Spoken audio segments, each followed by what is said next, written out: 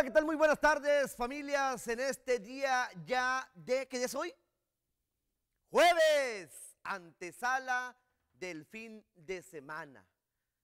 Jueves, como dicen ustedes, como dicen mis compañeros, excelente jueves, tarde de 37 grados en la temperatura, muy agradable, por cierto, 37 grados en la temperatura, calientito allá afuera. Aquí, ¿a cuánto estamos aquí, Milalo? Aquí adentro, como a 19 grados, ¿no? Aquí en el estudio estamos como a 19 grados. Miren nada más, frescos como una lechuga. Fuerte abrazo a usted que nos está viendo a esta hora de la tarde en televisión abierta, en sistema de cable y también en Facebook. Hay mucha gente que a esta hora de la tarde nos ve también en la página de Facebook de Super Channel 12. Mándenos los saludos en la transmisión en vivo del Facebook. Dele like al programa, compártalo con sus amigos. Quiere felicitar a alguien en especial el día de hoy, jueves 20 de junio del 2019. Alguien cumple años, cumplen años de casados, festejan algún evento especial o también, ¿por qué no?, a los graduados, a los que están graduando, los quiere felicitar también a través de la transmisión en vivo del Facebook. Ahí déjenos sus comentarios, que más adelante Juan Ramírez, Juanito, le va a dar lectura a sus mensajes del Facebook. Lo que usted nos comparte en Face, él le va a dar lectura. También, ¿por qué no?, pues darle oportunidad a las nuevas generaciones, así es, a las nuevas generaciones de ocupar este tipo de espacios y dirigirse al público de los diferentes programas, y en este caso de su programa El Reportero Urbano. Aunque algunos dicen que ya vamos de salida. Saludos, licenciada. Eso. Pero bueno, usted que nos comenta, usted que nos comparte, usted que nos da a conocer información de las colonias de Piedras Negras, pues nosotros estamos listos para atenderle todas y cada una de sus quejas. Antes de que otra cosa suceda, le mando un fuerte abrazo. Gracias a mi buen amigo Edgar Peña, ¿lo ubica? A mi buen amigo Edgar Peña, vocalista del grupo Presencia, aquí en Piedras Negras. Así es. ¿Así dice? Bueno, hay que modificarle ahí, licenciada. Ahí te encargo, por favor. Pero bueno, le comentaba, saludos a mi buen amigo Edgar Peña y gracias Edgar.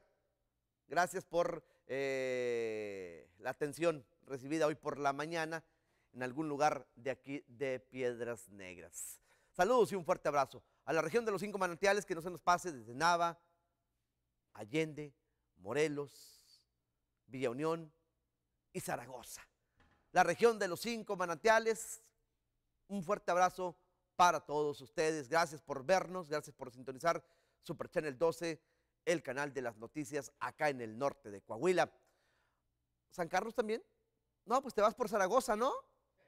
Te vas por Zaragoza, ya ves que andas allá por Zaragoza, si quieres ir a Ciudad Acuña, te vas por Zaragoza, llegas a San Carlos, ahí en San Carlos, muy padre, por cierto, compras un refresco ahí a la orilla de la carretera, hay una tienda que, por cierto, también, una tienda de abarrotes, un mini super, que está llegando a San Carlos, en el cruce de estas calles del entronque.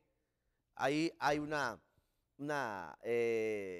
tienda de abarrotes, un mini super, por cierto, también todos los días nos ven en ese mini super, en ese cruce de calles, en el entronque de San Carlos, Coahuila. Le mandamos un fuerte abrazo.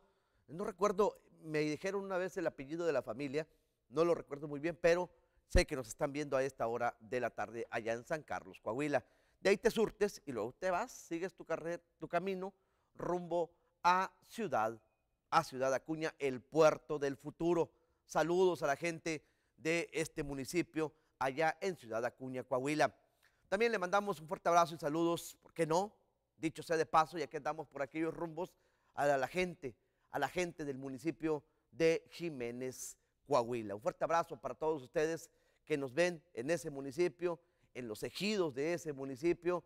Saludos y un fuerte abrazo. El día de la graduación se me acerca un señor y me dice: Chavita, te vemos todos los días aquí en Jiménez. Y bueno, también como que tengo memoria de teflón, porque se me olvidan las cosas. No recuerdo el nombre de esta familia, pero le mandamos también un saludo y un fuerte abrazo. Ya nos vamos hasta Piedras Negras, a las colonias, año 2000, a Coros, Villarreal, Cumbres, Villas del Carmen, Doctores, San Joaquín, La Constancia, Ejido San Ramón. Saludos al sector aeropuerto, el CAP, Lomas de la Villa y todas las colonias restantes que nos ven. Muchísimas gracias. ¿Qué les parece? Porque ya se viene o se acerca el fin de semana, conocer, a ver si hubo modificación, porque ayer les dábamos a conocer una temperatura, pero recuerden que son pronósticos, que esto en dado momento puede cambiar, como ayer por la noche se soltó un aironazo tremendo, ¿no, Milalo? Un aironazo tremendo, aparte del aironazo, tormentas eléctricas, ayer por la noche. Bueno, vamos a ver si hubo modificación en el clima a continuación.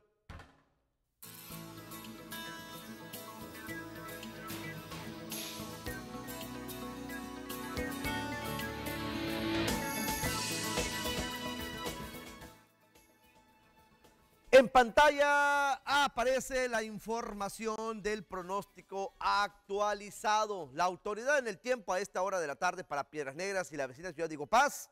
Aquí se lo presentamos y la gente que nos escucha en radio, en Recuerdo FM 96.7, ponga mucha y escuche el pronóstico actualizado. Para el día de hoy, jueves, 41 grados en la temperatura, la máxima, vamos a estar en 41 grados. Únicamente nos faltan 4 grados, hasta estos momentos 4 grados para llegar a la máxima del día de hoy. Así es, parcialmente soleado. Y por la noche parcialmente nublado, con una temperatura por la noche, jueves por la noche, de 27 agradables grados en la temperatura. Viernes, mañana, fin de semana, de viernes, 39 máxima, 26 mínima. Si usted pone atención, la gente que nos está viendo, que nos sigue todos los días, si pone atención en la imagen, ya se fijó que ¿qué día era el día de hoy, no, licenciada? El tema del termómetro. El martes. Así es. Si usted se fija, hay modificaciones. Hay modificaciones en la temperatura. Cheque usted muy bien. No nada más es de dar a conocer la máxima y la mínima, sino usted se fija, hay modificación en la temperatura.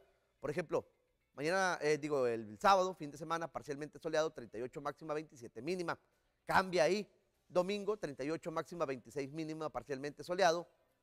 Ya para el lunes, iniciando nuevamente semana de trabajo, lunes, 37 máxima, 26 mínima, parcialmente soleado. Y el martes tendremos 36 máxima, 25 mínima, nubes intermitentes. Miércoles, 37 máxima, 23 mínima, mayormente soleado. Y para el jueves, o sea, de hoy en 8, jueves, tendremos una temperatura máxima en 37 grados centígrados, una mínima en 24 grados centígrados, mayormente soleado. Esa es la información que le tenemos a esta hora de la tarde.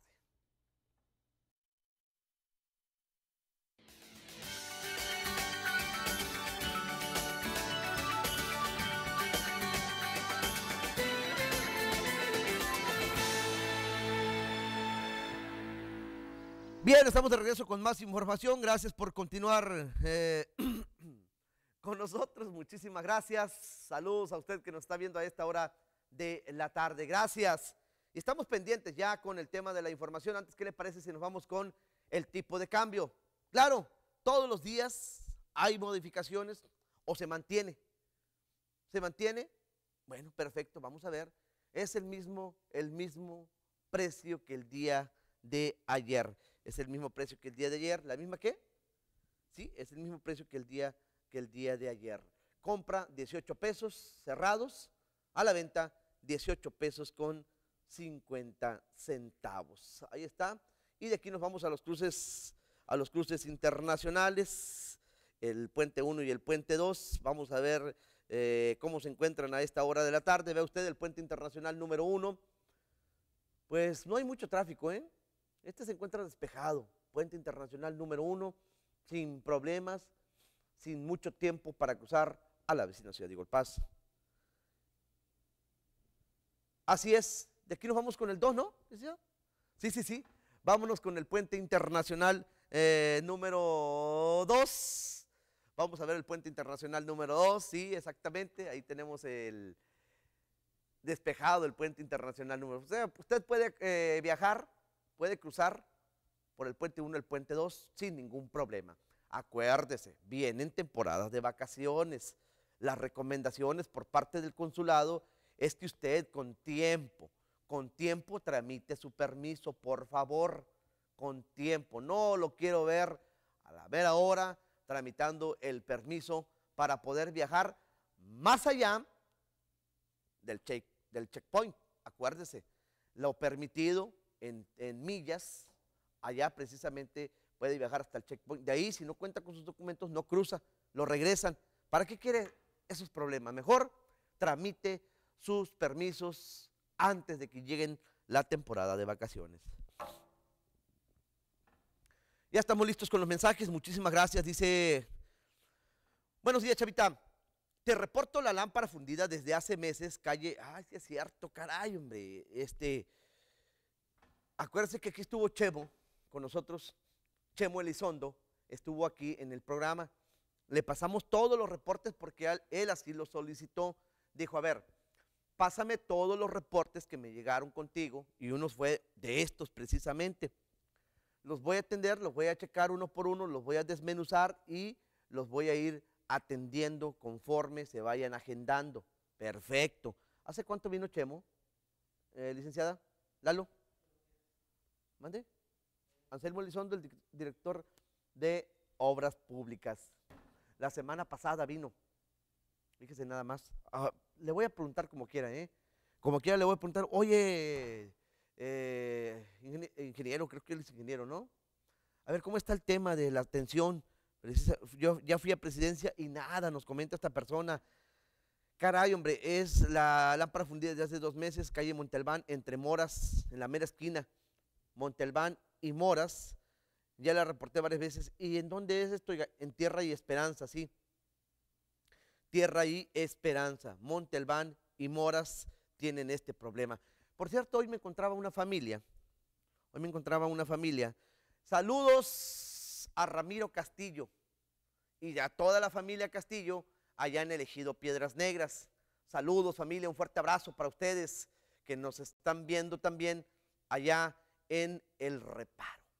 Saludos, fuerte abrazo. Y les comentaba, en ese lugar yo me encontré a una familia que me compartían un problema con unos terrenos baldíos allá en la colonia Nueva Imagen, allá en Los Pinos, que también me invitaron al domicilio. Con mucho gusto vamos a acudir. Se están robando el agua y CIMAS nunca hace nada. Nos mandan ahí una fotografía, Denise, nos mandan una fotografía, con mucho gusto ahorita la checamos, esta fotografía que nos comparten a través del centro de mensajes.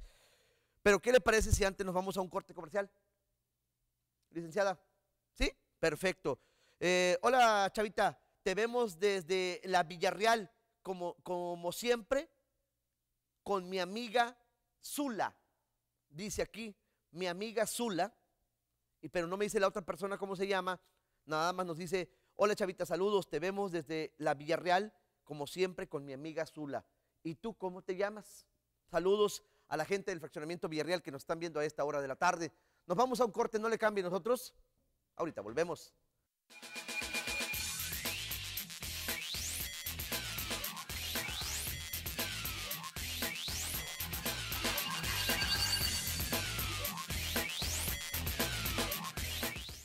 Sé el amigo guau que se merece.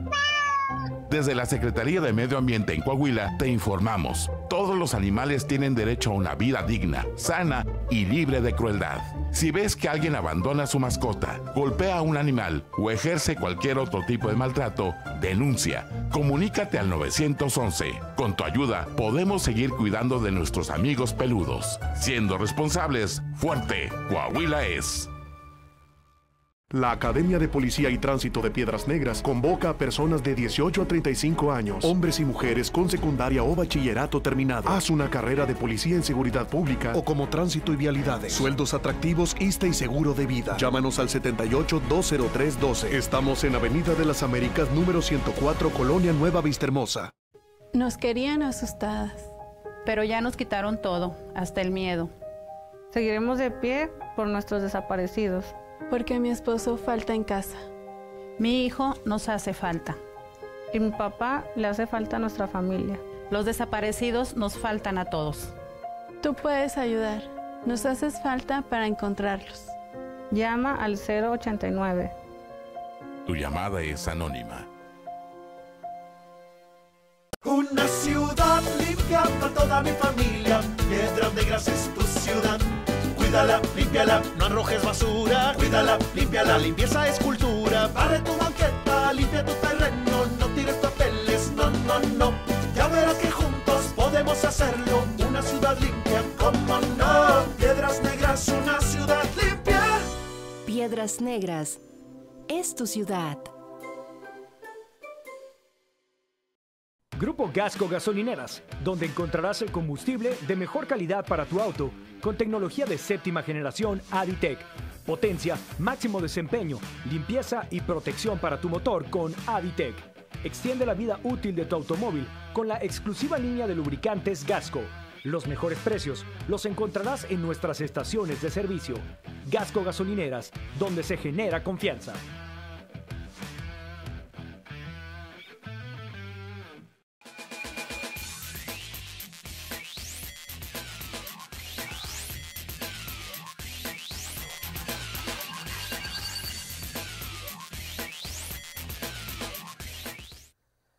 Mire, le comparto, antes de ir a la información, atención, es jueves también.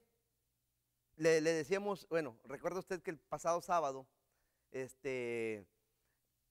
estuvo de regreso, así es, estuvo de regreso, que se cumple la profecía de que la licenciada Gwendolyn Villarreal estuviera aquí con nosotros al término del programa, porque hubo muy buena aceptación por parte de los ciudadanos. Inmediatamente nos empezaron a mandar bastantes preguntas en temas, en cuestiones legales, que muchas veces, por mínimas que sean estas, requieren de una asesoría para saber qué hacer en dado momento.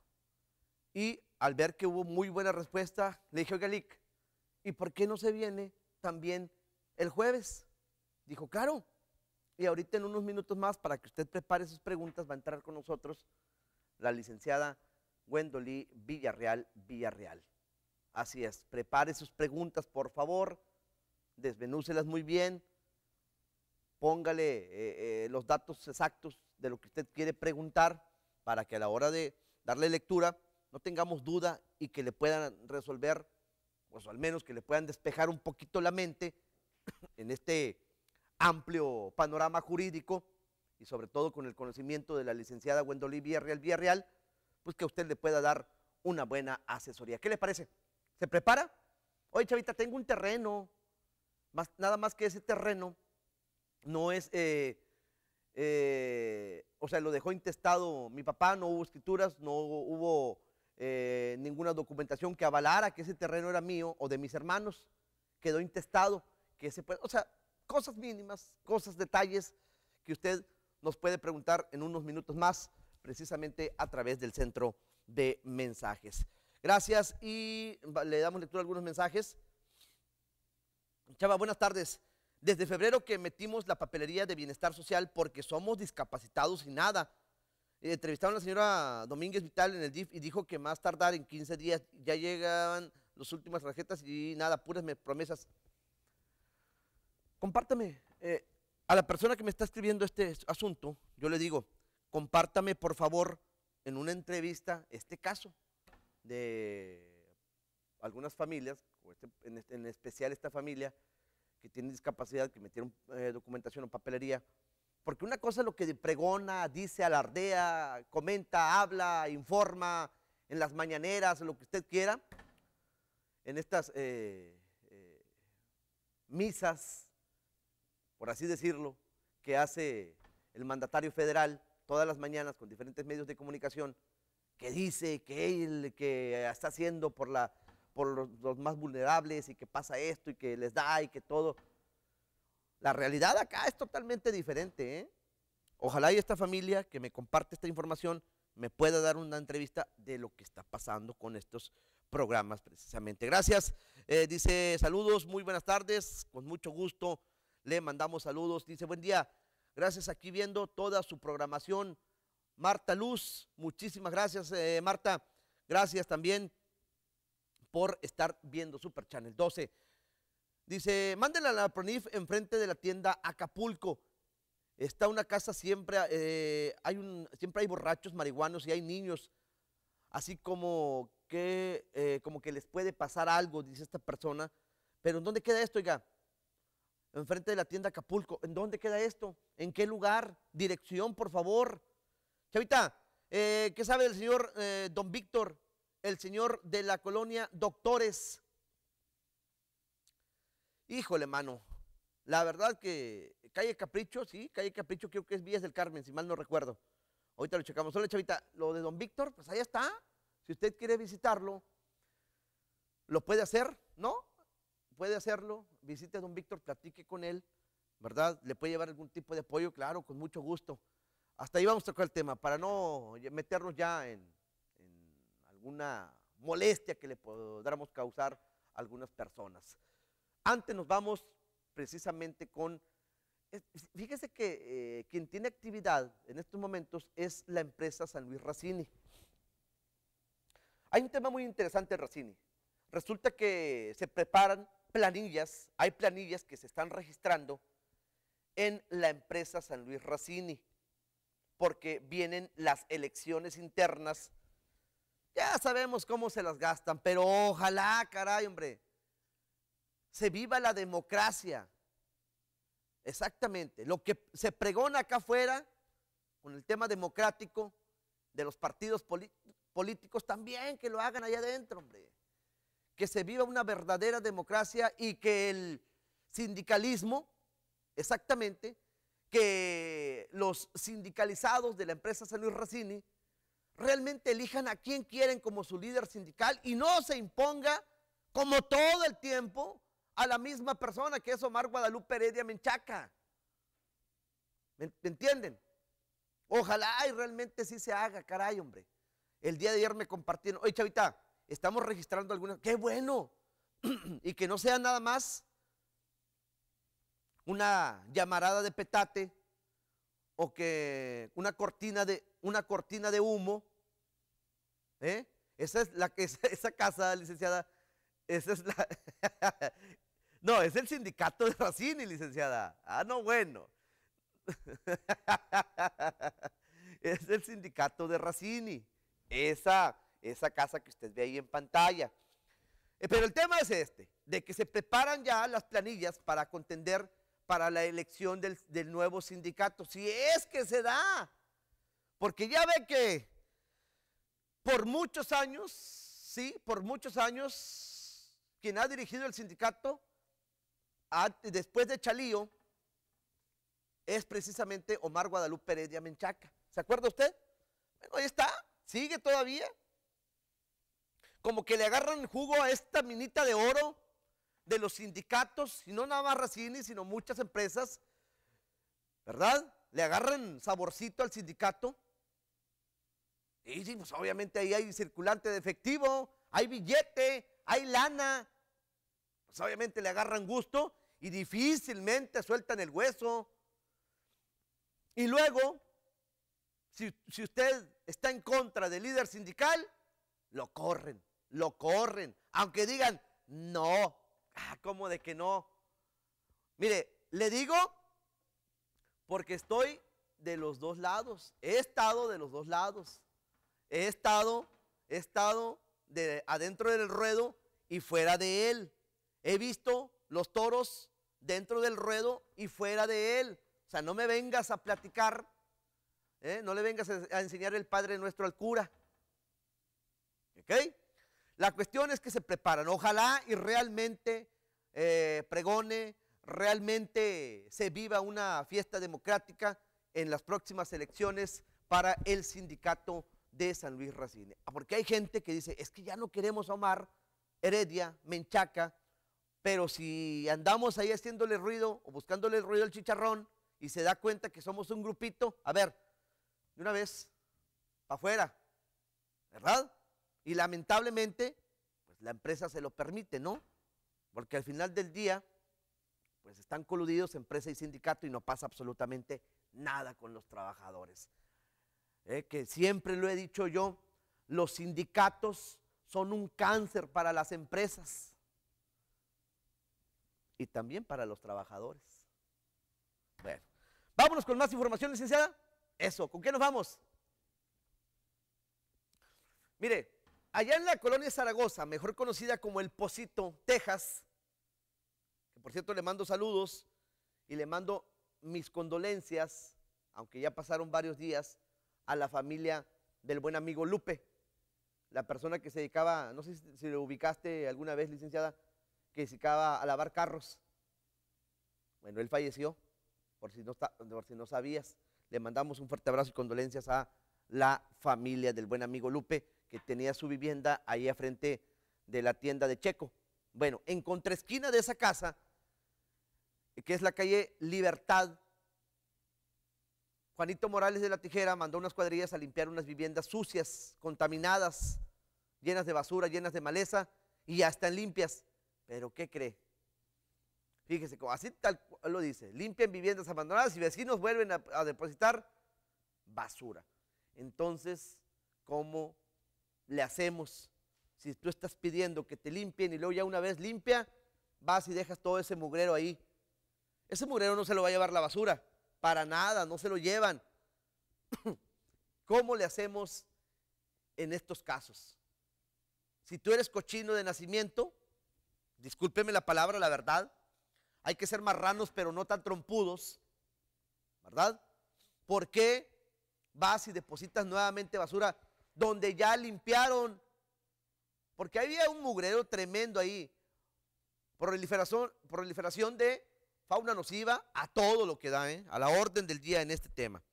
Lamentablemente, pues siguen con este mismo problema allá. Vea usted nada más, o sea, así como, ayúdame, ¿quieres que te ayude? Pero tú también, échame la mano. Sí, no hay que ser, pero bueno, ahí está la información de El Pocito, website. Sí. Dice, hola Chavita, ¿sabes? Aquí en la colonia Buenavista Norte hay una casa que vive un señor en condiciones muy insalubres. Esa casa está llena de basura y salen ratas del tamaño de un conejo. Imagínate una rata, licenciada, del tamaño de un conejo, que te salga al paso. ¿Sabes de qué conejo? De este.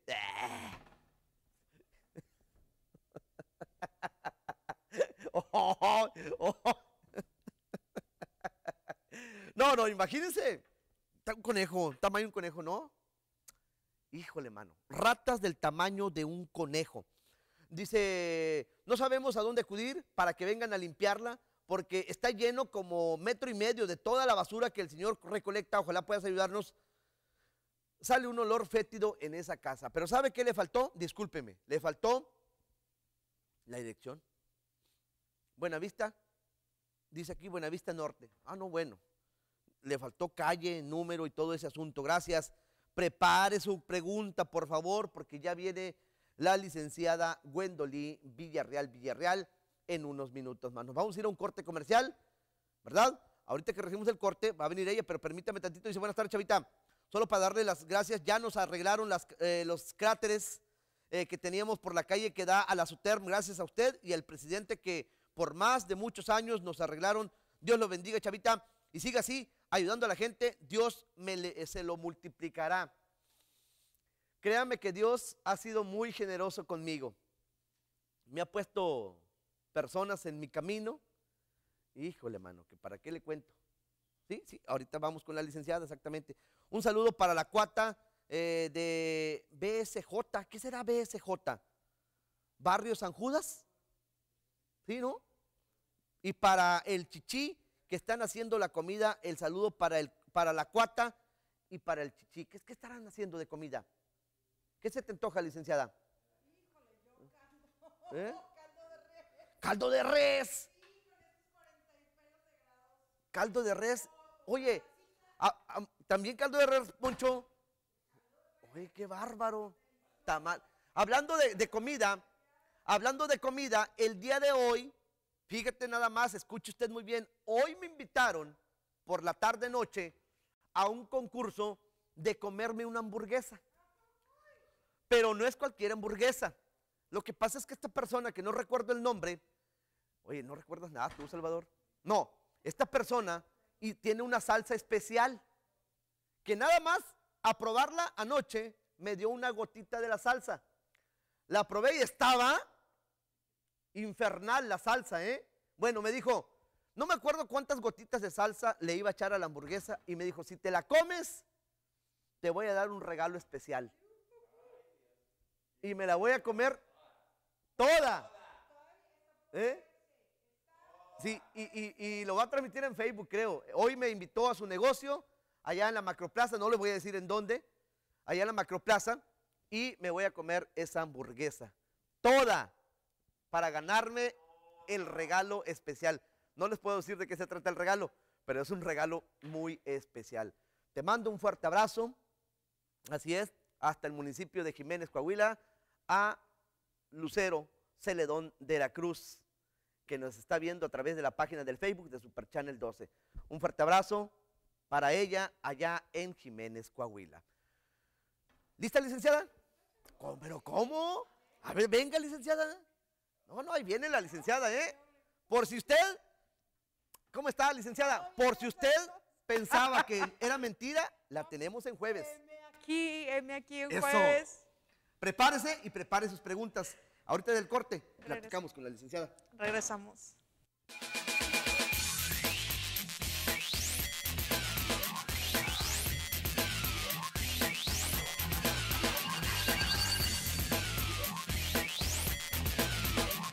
No esperes a que llegue la tormenta. Prepárate. Si te encuentras en la costa y se acerca un ciclón tropical, no te acerques al mar ni realices actividades acuáticas. Protege tus instrumentos de trabajo y a tus animales y resguarda bien cualquier sustancia peligrosa. Sigue las indicaciones de Protección Civil y si te piden evacuar, hazlo inmediatamente. Tu vida y tu seguridad son lo más importante. Comisión Nacional del Agua. Gobierno de México. República, Restaurant Bar, ubicado en el Libramiento Manuel Pérez Treviño, número 500, Colonia Suterm, en Piedras Negras, Coahuila. Reservaciones 878-115-2914. Ven y vive una experiencia República. Nuestra firma de abogados se especializa en accidentes automovilísticos, lesiones y cualquier tipo de negligencia. Somos la mejor opción para asistirte en tu proceso legal. Nuestra consulta inicial es gratuita. No se cobrarán honorarios hasta que resolvamos tu caso. En González y Asociados, permítenos acompañarte de principio a fin. ¿Qué esperas de un canal de televisión que tenga como distintivo la justicia? Beneficia el saber sus derechos y más que nada, pues, si tienen algún conflicto, saber qué pueden hacer. Tendría que ser más diluido, entendible, para aquellas personas a las que se le va a aplicar las leyes. Programas, ¿cómo le diré? Como para personas con discapacidad, para que la gente nos entienda. Suprema Corte, el poder de la justicia. Las juventudes mexicanas tenemos una historia que contar, un mundo que proponer. Con vitalidad, impulso, creatividad y ganas de construir un futuro mejor, las y los jóvenes seremos encargados de transformar a México. Si tienes entre 12 y 29 años, el Premio Nacional de la Juventud reconoce tus logros, creatividad, capacidad de innovación y compromiso social. Entra a gov.mx/Injuve. Participa. El destino de México está en tus manos. Gobierno de México.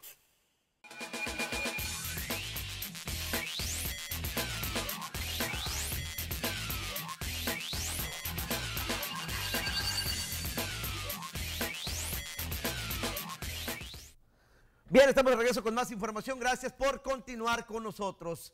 Licenciada, ¿cómo está? Muy bien, gracias a Dios, Chava. Muy animados, esperando que Chava cumpla el reto hoy en la tarde. Oye, qué bárbaro, ¿eh? Por si usted no lo sabe, ya le pasé varios tips a Chava ahí, porque estamos en el mismo equipo, Chava Team. Entonces, la verdad es que esperemos que nuestro querido Chava pase su reto en la noche. Vamos a estar muy mortificados. Te solicito que nos notifiques por redes sociales si pudiste o no. Va a ver que sí. Ojo. Yo tengo un título de comer chiles jalapeños en la universidad porque hacen un concurso. ¿Cómo, y licenciada? yo tengo con qué comprobarlo. Entonces, reto a Chava a ver si es cierto que se va a acabar la hamburguesa. Y si no, que me hable, ya voy yo y me la como por él, ¿verdad? La hamburguesa con las salsas. Y la verdad es que te va a ver muy bien, Chava. Confiamos en ti, confiamos. Eso. Buena vibra, buena vibra. Buena vibra, así es, así es. Ey, nos dices por Facebook. Claro que sí. La vamos a subir ahí a ver si terminamos ese reto. ¿Cómo está, licenciada? Muy bien, gracias a Dios. Oye, sorpresas que da la vida, caray, hombre. Muchísimo calor, pero bien. No, está súper bien. Con todo y el calor aquí andamos, Rosita. Para lo que se ofrezca. Definitivamente. ¿Le ha hablado la gente? Sí, fíjate que este fin de semana me habló varias gente, sobre todo, pues ya sabes, alimentos y cosas así preocupantes, pero sí los hemos estado atendiendo. La verdad de las cosas es que ahorita que baja un poquito el ritmo de los alumnos que están de vacaciones y eso, pues ya la gente empieza a retomar así como que sus cosas personales, entonces pues estamos para servirles y la verdad es que pues con muchísimo gusto estar aquí con ustedes un día más. ¿Dónde nos comunicamos? Queremos platicar con la licenciada, queremos expresarle o compartirle algún caso. ¿En dónde? Sí, mira, mi teléfono particular pues, siempre lo traigo encendido, 862-101-3006. 862-101-3006, ya saben que soy de los manantiales, pero es el del WhatsApp. Sí. Entonces me mandas un WhatsApp y me preguntas y yo les contesto y toda la onda. 862-101-3006. 101-3006. Ese es el teléfono directo de la licenciada Gwendolyn Villarreal. Para cualquier caso que usted le quiera exponer, con mucho gusto le atiende. Fíjate que también me siguen mucho en redes sociales, aunque usted no lo crea, o sea, en Facebook estoy como Wendo B al cuadrado, entonces me puedes agregar ahí y también me mandan muchos mensajes inbox, porque como se acostumbran a que nos ven con Chavita en la red social y todo eso, y también los atiendo con mucho gusto. Perfecto. Y hablando de una vez antes de pasar a cosas. A temas legales, le mandamos un fuerte abrazo y saludos a la gente de contaduría. Así es, a la gente de contaduría que nos está viendo a esta hora de la tarde, del Centro Comercial El Mirador. Le mandamos saludos a todos ellos que están en estos momentos viéndonos. Anoche me tocó saludar a uno de los muchachos que trabajan en ese departamento y me dice, Chavita, todos los días te veo y obligo a mis compañeros a que también te vean. No, pues sí, esto es un disfrute, le agradecemos mucho que sea súper fan del Reportero Urbano, le mandamos un beso a toda la gente bonita, trabajadora, o sea, la gente que está ahorita en su trabajo, un fuerte abrazo, súper bien, me encanta que el ambiente laboral sea algo así ameno. Claro. Entonces, que nos permitan entrar a su lugar de trabajo, pues es maravilloso. Y qué padre que pueda estar trabajando y al mismo tiempo revisando qué pasa en Piedras Negras, qué pasa aquí en el Reportero Urbano. Hay muchísima gente que nos ve. Saludos cordiales a todos mis exalumnos que están y mis alumnos que están de vacacionzotas. ¿De dónde? Facultad de Administración y Contaduría. Tienen la licenciatura en Derecho, entonces a todos mis alumnos de la Jaime Lozano, a los de Vizcaya, a los de Guane, también a los de la Fausto, no son alumnitos míos, pero son compañeritos de Chava, entonces también les mandamos un fuerte abrazo. A todos los que andan de vacaciones, disfruten sus vacaciones. Claro. Y prendan el Reportero Urbano. Lick, le mandan mensajes ya. Ándele, Chava. La raza inmediatamente, y tengo duda. Eso. Dice, hola, buenas tardes, disculpa, una pregunta. Sí. Mi pareja prestó su casa y ya la pidió y no se quieren salir ya de la casa. Él contrató un abogado, pero la verdad no ha hecho nada. ¿Qué podemos hacer para que le entreguen la casa? Ellos habían quedado que cuando él le pudiera, la iba a entregar, pero nada. Ya llevamos 1 año pidiendo la casa. No, es un chorro de tiempo. ¿Y qué se puede hacer? Mira, la verdad es que sí requieres abogado, Chava. Es un contrato. Nosotros por lo general ubicamos el contrato de arrendamiento, es el contrato de renta. Tú rentas la casa es tuya y te pagan una renta, ¿verdad? Una determinada cantidad de dinero, ese es un contrato de arrendamiento. Y yo ya les había comentado, puede ser escrito u oral o verbal. Entonces, de todas formas hay contrato, aunque sea de una u otra forma, existe el contrato. En este caso, se lo prestó, es un préstamo es un contrato distinto, perdón, es un contrato de comodato o de préstamo. Entonces, tienes que pedir igual la rescisión del contrato. Entonces, para esto vas a tener que contratar a un abogado, que pues yo intuyo que ya lo hiciste. Entonces, revisar con el licenciado, ¿verdad? ¿Qué está haciendo? Pero dijo ¿Cómo que, va? bueno. Si ya de plano tú sientes que no hay seriedad, yo les digo esto igual. Esto es como con los médicos, chavita, o con cualquier otro profesionista. ¿No? Si tú te tienes que sentir a gusto, o sea, si tú ya no te sientes a gusto, pues ya termina la relación de contrato con esta persona, o sea, la prestación de servicios, ¿sabe qué? Pues ya no voy a necesitar su servicio, yo necesito un poquito más rápido, me ofrecen otra opción, entonces pues muchas gracias y cortar por lo sano y ir con otra persona, o sea, realmente ir con otro abogado, igual revisar con varios, checar que ya haya llevado este tipo de asuntos, que tú le digas, oiga, licenciado, y usted ya llevó de estos juicios, y que te diga, no, sí, tardó tanto tiempo, etcétera, pues ya te da confianza de que esa persona sí ha hecho el trámite. Otra cuestión es, si no tienes dinero, ¿verdad? Si eres de escasos recursos, puedes ir a la defensoría y también te van a hacer ahí el trámite y te lo van a hacer gratuito. Hay varias formas, o sea, puede acercarlo a una mediación, etcétera, pero pues la verdad, chava, si de buena fe te prestaron una casa y no la quieres regresar, es que, híjole, o sea, la persona no va a entender más que por el medio legal, y el medio legal es promover la rescisión del contrato. Entonces, y hay varias opciones ahí, pero sí tiene que hacerlo directamente con un abogado, sí tiene solución, y hágalo rápido, no pasa nada, o sea, hay que invertirle un poquito, pero pues es su patrimonio. Perfecto, ¿tenemos llamada? ¿No? Perfecto. Y también, licenciada, mándeme. En este caso, ¿qué se puede hacer con las personas de la tercera edad que se encuentran abandonadas? Híjole, es un caso bien triste, ¿verdad? Yo lo que recomiendo es, si quieres así resultados rápidos, pues háblale inmediatamente al DIF y al CAIF, al PRONIF. Ahorita es PRONIF, Procuraduría de los Niños, las Niñas y la Familia. Entonces ellos se encargan, así como de los niños, o sea, las personas o grupos vulnerables, pues también las personas de la tercera edad también entran en este rubro y ellos se hacen cargo. Por lo general, las primeras damas de los municipios están muy entregadas con las personas adultas mayores, por lo general. Entonces tú hablas al DIF y aunque sea anónimo y comentas que está una persona en un estado inconveniente, hay ocasiones inclusive que están con sus propias familias porque los familiares los tienen en un estado deplorable. También lo puedes denunciar esta situación. PRONIF o DIF municipal por medio de la primera dama, casi siempre ellas toman las riendas del asunto, inmediatamente aseguran a la persona, lo ponen en un lugar digno, etcétera. Hay opciones, sí hay opciones, esa es la recomendación en cualquier municipio. Perfecto. Nos dicen saludos que le mandemos saludos a los trabajadores del IR Planta 4. Muchos saludos a los del IR, tengo varios clientes de ahí que trabajan en el IR, yes. Un saludito muy afectuoso a toda la gente trabajadorísima del IR, Planta 1, 2, 3 y en especial a la Planta 4. Dice en especial a Loya, al compañero Loya, que todos los días ve el programa. Sí, yo me imagino, Loya, que hoy se te está haciendo más padre el programa. No se crea, mi chava. Miren, señores, señoritas, jóvenes, nosotros salimos del Super Channel y Chavita va como Adelita. Chavita, no sé qué. A mí ni quien me pele. Chavita es un superstar aquí, en serio. Dice, una pregunta. Mándeme. ¿Cómo se puede dar un testamento perdido y que no aparece en el registro público de la propiedad? Ok. Ahí puede haber varias situaciones. Lo normal es, o con lo que nosotros estamos relacionados o familiarizados, es con el testamento público abierto, el que se hace con el notario y se registra entre el registro público. Todos los testamentos se registran en el registro público, pero hay diferentes tipos. Está el testamento hológrafo, el testamento militar, el marítimo, o sea, hay varios tipos. Está el cerrado.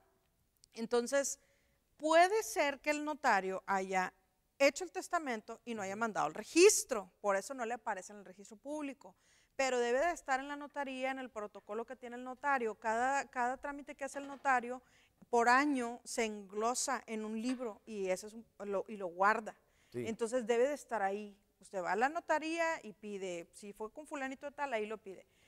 Si no, es que por lo menos debe tener una copia simple, una copia del mismo para entonces saber, tener un indicio de que ese testamento existió y tratar de por otros medios acreditar la existencia del testamento. Sería crucial encontrar el original. O sea, si nada más es único, o sea, si no hubo un registro en la dirección de notarías, porque también hay un segundo registro en la dirección de notarías. Entonces puede hablar a notarías, porque en notarías también le hacen una búsqueda y puede ser, o sea, cuando el notario lo elabora, lo guarda en su notaría y luego lo manda al registro público, en el registro público se registra y en dirección de notarías se registra. Entonces, pues hay que checar esas tres instancias. Si de plano no está, hay que tratar de ubicar el original. Y si no, por lo menos tener una copia simple del testamento. Y entonces ya veríamos cómo se haría la reposición, etcétera. Pero sí hay opción, no se preocupe. Y lo más seguro es que esté respaldado en alguno de los tres lugares. Dice, porque dice la persona, nos comparte esta misma persona, licenciada. Dice, lamentablemente mis padres fallecieron y no supe quién era el notario, ni copia hay de ese testamento. Ok, lo más seguro es que haya sido en el mismo distrito notarial. ¿Qué es esto? Por ejemplo, aquí en Piedras Negras existen varios notarios, están numerados y cubren el distrito notarial de Piedras Negras. Entonces, hay que acudir, o sea, yo sé que es engorroso, pero hay que checar en las notarías, en las que hay aquí en Piedras Negras, empezando por quien usted considere que su papá o su mamá le tenían mayor confianza. Si él era confianza de X notario, pues lo más seguro es que lo haya hecho con ese notario. Segundo, si no quiere empezar así, ese es el peregrinaje más largo. Dependiendo del año en que lo hizo, le sugiero que haga el trámite en la dirección de notarías. Está en Saltillo, Coahuila, en Arteaga. O sea, está en Arteaga, Coahuila, perdón. Perfecto. Nos vamos a ir a un corte, licenciada. Híjole, sí, vámonos a un corte. Vámonos a un corte, pero seguimos aquí en el Reportero Urbano, no le cambien.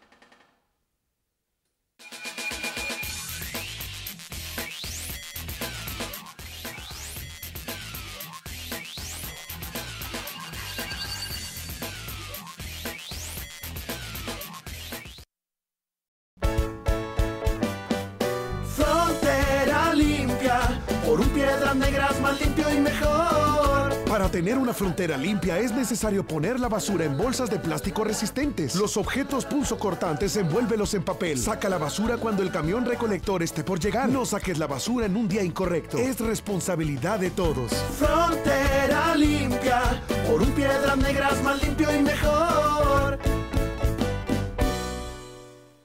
El gas más seguro, el gas natural. Conagas te recomienda revises periódicamente que tus aparatos e instalaciones se encuentren en perfecto estado para que no haya fugas. Contamos con el servicio guardián las 24 horas, los 365 días del año. Teléfonos de emergencia 782-0085 y 782-2500. Que nunca más se te acabe el gas. Siempre contigo, Conagas.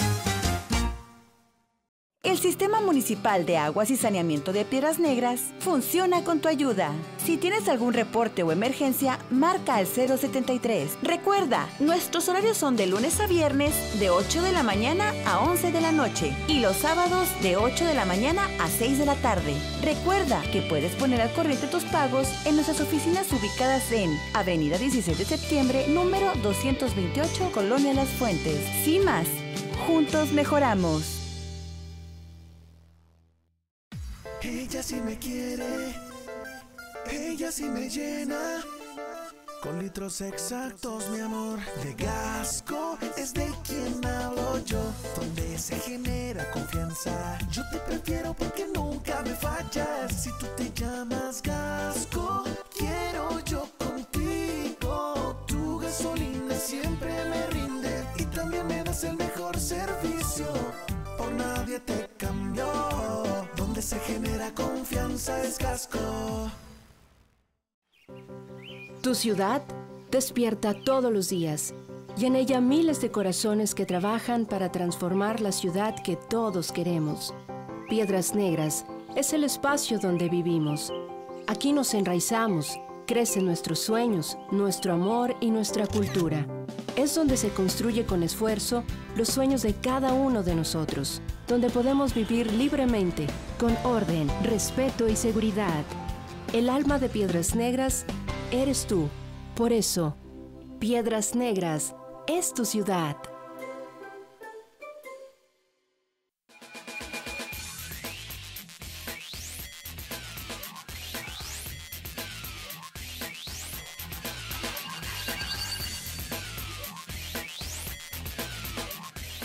Y estamos de regreso, licenciada. Corriendito. Y tenemos llamada. A ver. Acuérdese. Sí, vamos a ver qué dice la gente bonita. Buenas tardes. Buenas tardes, Chavita. ¿Con quién tenemos el gusto? Con la señora Dora. La señora Dora, ¿cómo está, señora Dora? Muy bien, ¿y usted? Bien, gracias a Dios, gusto en saludarla. ¿En qué le podemos servir? Nada más una preguntita para usted.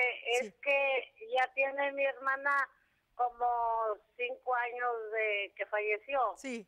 Entonces ella tenía unas propiedades aquí en Lázaro Cárdenas y en Buenos Aires.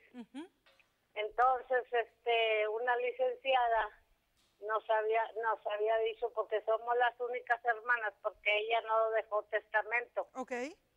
Entonces, la licenciada nos, pues sí, nos comunicó, ¿verdad? Nos anduvo buscando para que nosotros ocupáramos el lugar de mi hermana, ¿ves? Sí. Entonces, después salió un supuesto hijo de mi cuñado, también ya fallecido. Ok. Entonces, la licenciada nos había dicho, que a mi hermana somos de la tercera edad, ¿verdad? Sí. Entonces, nos había dicho que nos tocaba acá en Lázaro Cárdenas el 75%, ¿ves? Ok. Y que el supuesto hijo de mi cuñado le iba a tocar el 25, no sé qué, de una casa que está en Buenos Aires. Ok. Entonces, pues yo creo que el señor ese hijo de mi cuñado, sí, vive allá en San Antonio. Entonces vino a pelear los terrenos de acá de Lázaro Cárdenas. Mire, tranquila, usted realmente tiene derecho. Si su hermana no tuvo descendencia, efectivamente heredan los hermanos. Heredan primeramente los padres. A falta de los padres empiezan a heredar en línea colateral, o sea, los hermanos. Usted y su otra hermana están en el perfecto derecho. Si tuvieron una tercera hermana y esa hermana falleció y tiene descendencia, esa persona también entra a suceder, entra a suceder en lugar de la persona fallecida. Pero entonces se cuentan los herederos y se divide en partes iguales y es lo que le corresponde. Mi consejo, ¿cuál es? A fuerza tiene que hacer el trámite. O sea, lo que usted tiene que hacer es checar si está el juicio sucesorio, ya bien sea en el juzgado o ante un notario. Y a partir de ahí, revisar con una segunda opinión, ¿verdad? Puede usted ir con cualquier otro notario, puede ir con cualquier otro abogado que le revise, oiga, mire, está esta situación y yo quiero saber si tengo posibilidades, cuánto me toca, etcétera, y le deben de dar la atención.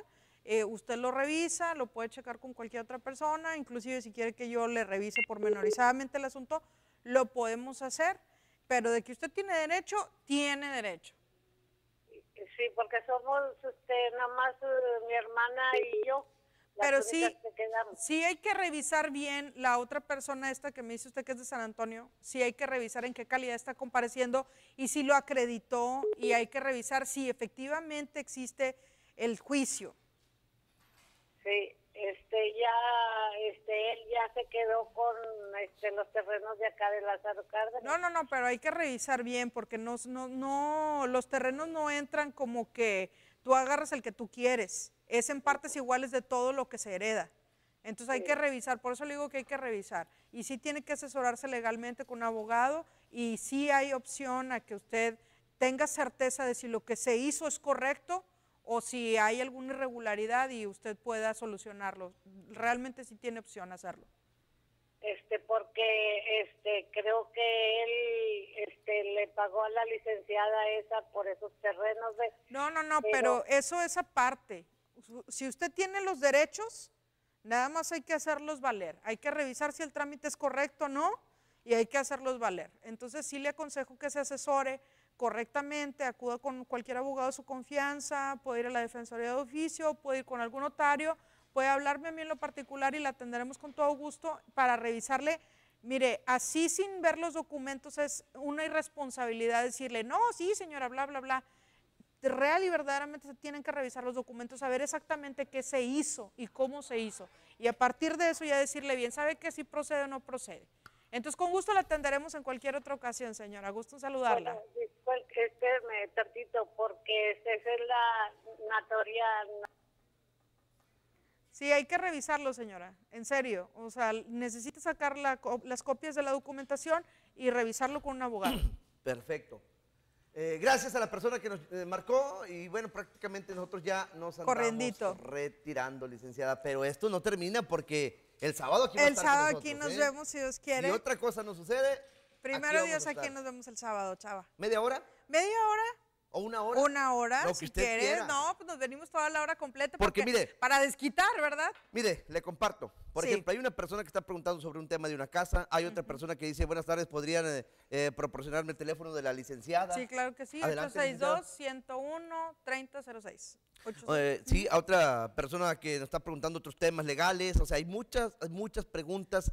Licenciada pregunta, tengo casa y bueno, ahí está otro tema. Y hay muchas, se quedaron bastantes preguntas, las vamos a guardar para el sábado. Para el sábado, si Dios quiere, acompáñenos aquí en el Reportero Urbano. Chavita está con ustedes mañana, pero nos vemos el sábado, si Dios quiere. Exactamente, y así es que usted no le cambie porque nos están invadiendo desde Acapulco, señores. Desde Acapulco para Super Channel 12. Aquí le mando un fuerte abrazo a mi amigo. ¿Qué digo mi amigo? Mi hermano. Mi hermano. Casi hermano, sí.